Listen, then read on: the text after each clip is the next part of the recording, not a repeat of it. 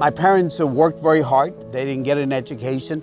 But when they had all 8 of us, and I'm the oldest of 8 kids, they were migrant workers, and they taught us a couple of things. They taught us the importance of working hard and the importance of an education simply because they were not able to get an education.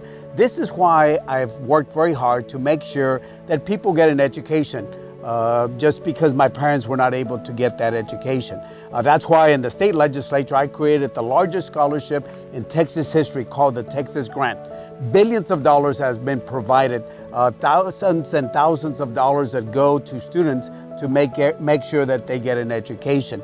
In Congress now, I'm also working to make sure that the Pell Grant, which is our grant money, is available. And I've been, as a member of the appropriations, I've been able to increase those dollars to make sure there's more dollars available. So if you want to go to college, you got the passion to go to college, the money will be available for you also. So again, it's important to get a good education, and I want to thank my parents because they told me the importance of education is the greatest equalizer that we have in our society. This is why I'm asking for your support, to make sure I go back to Congress, to make sure I continue fighting, to make sure that your children have the financial aid to go to college. I'm Henry Cuellar, and I approve this message.